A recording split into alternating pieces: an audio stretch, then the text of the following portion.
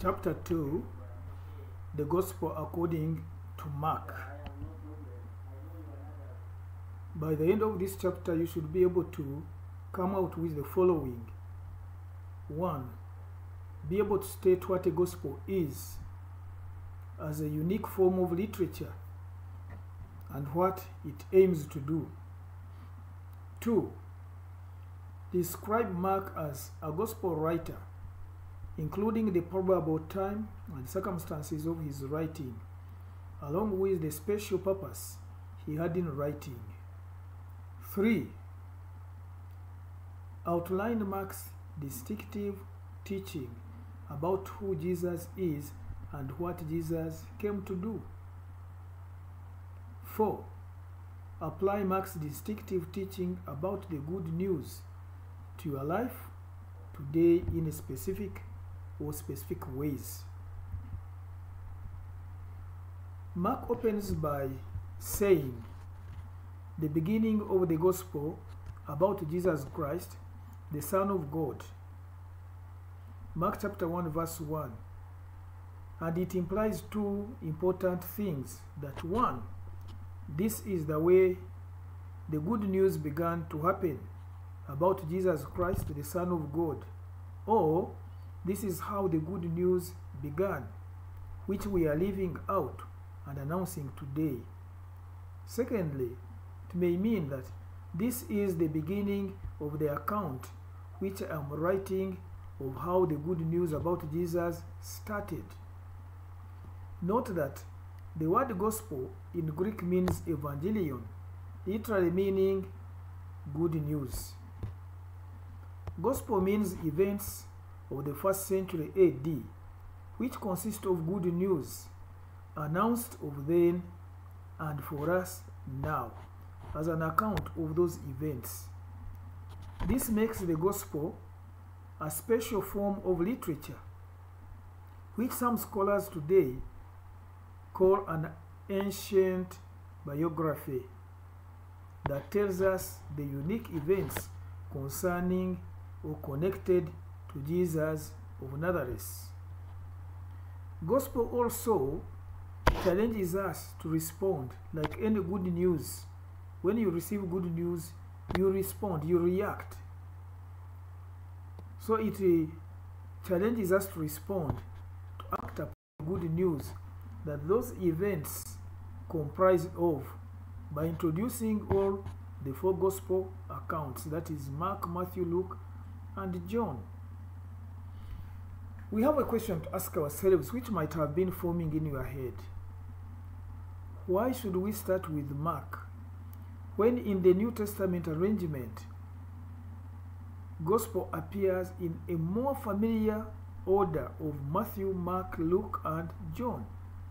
Why do we need to start with the Mark instead of Matthew? There are good reasons for starting with Mark. 1. Scholars today agree that Mark wrote his gospel first between 55 and 65 AD. 2. Matthew and Luke used it when compiling their own accounts later, between 60 and 65 and 60 AD respectively. 3. Among the three Gospels, John did not share Matthew and Luke's reliance on Mark, and neither did he use the accounts unique to Matthew and Luke or use any of their traditional sources. So scholars think that John wrote independently of all and somewhat later than Mark, between 85 and 90. It is therefore sensible to begin with Mark, the shortest and indeed earliest and dramatic of the four Gospels. We'll look at Mark's version of the good news and ask ourselves what unique contribution he makes to our knowledge of Jesus, and try to apply what we learn from him to our lives today. This gives us first look at Mark's Gospel in outline, and the outline helps us to know what we want from where. We begin with the introduction, followed by Jesus demonstrating his authority, followed by Jesus in conflict with others. Then Jesus teaches his followers, followed by Jesus' journey to Jerusalem and the cross, followed by the last 3 chapters, Jesus dies and raises from the dead. What is a gospel? We have already said this one in chapter 1. Gospels have characteristics. And you say, Mark is not a biographer, by the way, for he does not concern himself with Jesus' childhood, immediate family, or early environment. Mark brings us right to Jesus' adult life, presenting his call at baptism, which we find in verses 9 to 15 of chapter 1. What is interesting is that Mark is interested in the good news about Jesus Christ other than any other thing else. That's why he begins straight to the point that the people wanted to hear. And here Mark portrays Jesus as portrays John the Baptist as the forerunner of Jesus Christ in verse 2 to 9.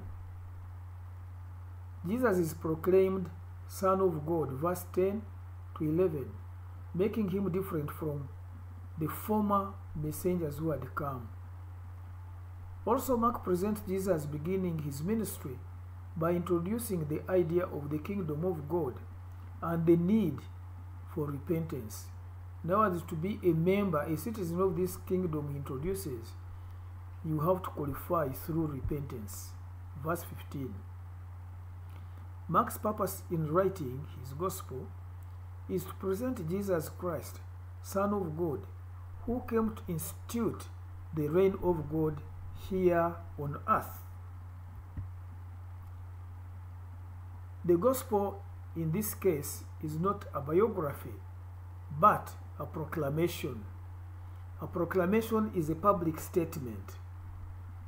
According to Mark, Jesus is inseparable from his mission, because the mission of salvation is seen in his presence.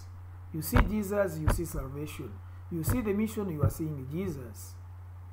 The good news began when Jesus burst on the scene, bringing the good news that God is inaugurating his kingdom and his direct intervention in the world history.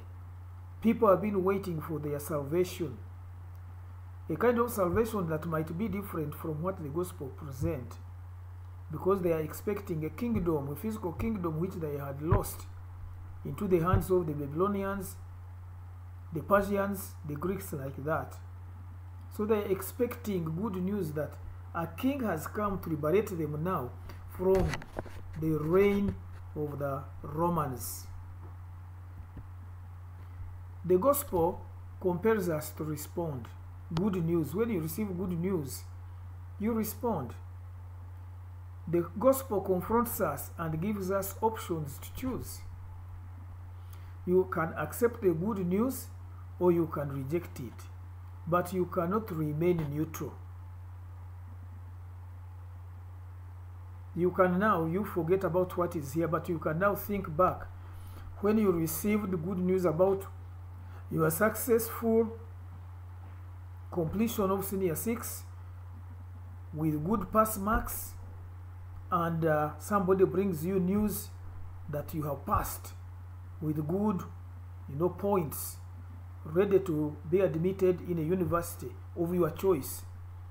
I don't think that you just looked on like that. You must have jumped around, jubilated, and even shared with those who had never even known that you were at school. Even those who do not take academic excellence important, but because you are excited of receiving good news. So we come to look at Jesus' message and ministry. Jesus began by preaching the good news and calling the disciples. And The disciples he called were fishermen, as we read in chapter 1 verse 11-27. Sometimes you may wonder, why fishermen? Why fishermen? But it is very clear fishermen were seasoned people at the sea. They had tactics of catching fish, but although also they were men who were willing to suffer weather or climate change. And here the climate change would not be a physical climate change, but it could be a spiritual climatic change. And then he says that he has called them to use the tactics of catching fish to catch men. His ministry was characterized by passion for the suffering spiritually and physically, even socially, politically, and otherwise. And here he draws large crowds, and they started following him. In so doing, he decided to choose the 12 disciples whom he would teach and train to do ministry work during his time and after. And his teaching was characterized by parables, teaching in stories, story form, parables drawn from everyday, life, to relate them into the spiritual understanding of his message. When you read Mark chapter 6 verse 30-44, we find there one of the things that Jesus did as a miracle, feeding of the 5,000, which reminds us of the Old Testament days when God miraculously fed his people by giving them quails and manna when they were demanding food from Moses. But also we remember he sent ravens to feed Elijah at the brook when he was running away from Ahab.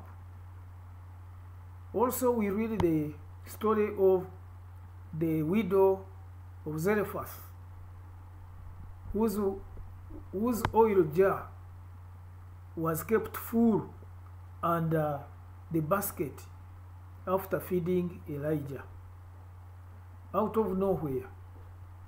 And Jesus did the same miracles.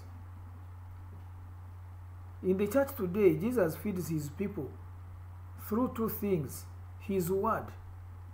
A word spoken feeds many, and the Eucharist, small as it may be, it feeds the people spiritually. So the feeding of the 5,000 teaches us that Jesus is concerned with both our spiritual and physical needs. After he had preached to them the good news, he discovered that they were hungry. So he gave them what to eat to nourish their physical bodies to be able to go back home. So even for us, it is a lesson that Jesus does not concern himself with our spiritual uprightness, but also our physical needs. We are told that after they had eaten, 12 baskets were collected. And this is in parallel with the 12 tribes of Israel and the 12 apostles.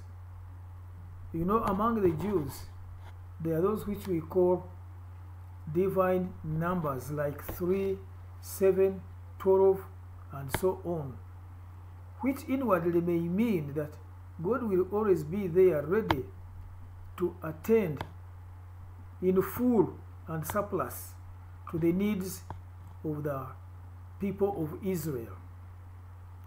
Stories in the gospel are not simply stories with interesting things that happened, but are full of deeper meaning, from physical to spiritual. So in everything, Jesus displayed who he was. All the stories in the gospel have a theological meaning. They go beyond the physical to the spiritual.